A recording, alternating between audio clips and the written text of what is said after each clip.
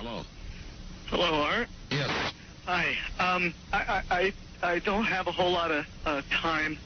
Well, look, let's begin by finding out whether you're using this line properly or not.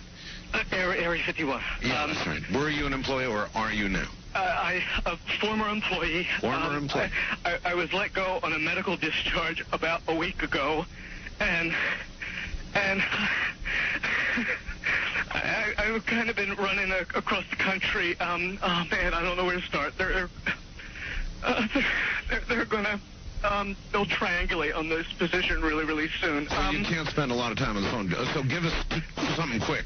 Okay. Okay. What we're thinking of as aliens are they're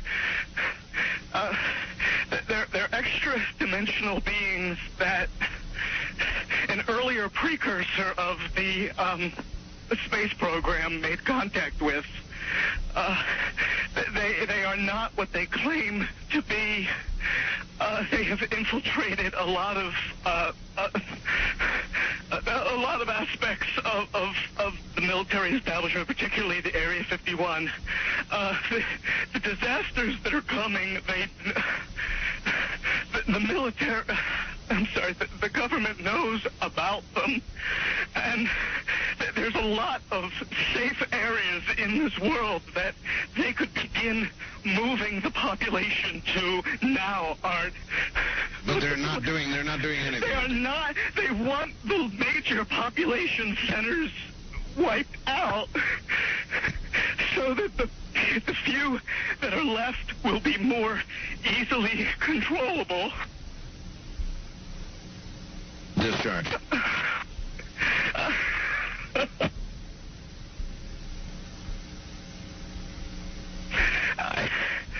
I started getting...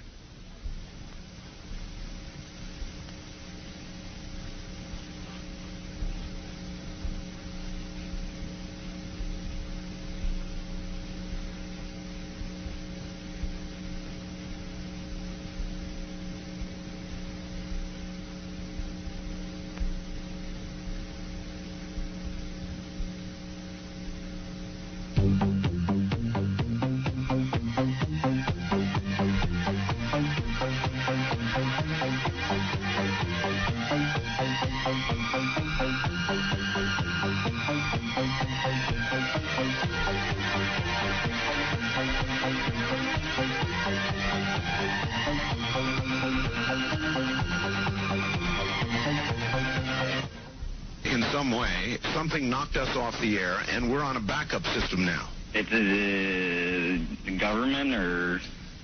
I don't know. It has to be something, though.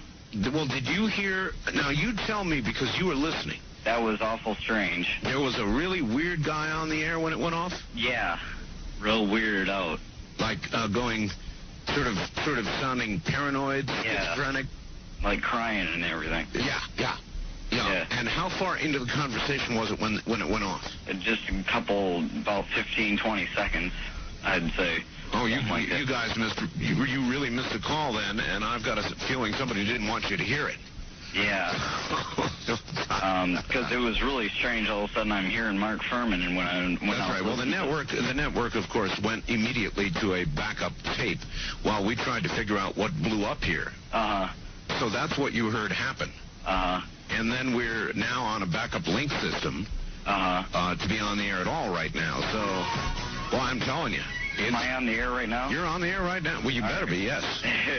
And where are you, by the way? I'm in Michigan. Michigan. Yeah, I called the other night, and I wanted to ask two things. Real quick. Well, I wanted to say one thing, and I wanted to ask another. Real quick. I wanted to ask if you could play that remote viewing one when you were while you go to Egypt. Yes. And also, I wanted to know all this stuff about, like, Area 51, if it's, like, the government's trying to put it out there like that, so, like, some other place isn't being watched as much. In other words, it's a big decoy. I see what you're saying here, and apparently we'll be back after the news, I think. Frantic here, inviting. He lost all transmit capability on this end. Here in Nevada, the transmitter went belly up suddenly. for some unknown reason. I've never seen it do this in all the years that we've been on the air. I have never seen the transmitter in this way just simply fail, massively fail, like a massive heart attack or some kind. And so we have gone to a backup system to get the signal to you right now, and I presume...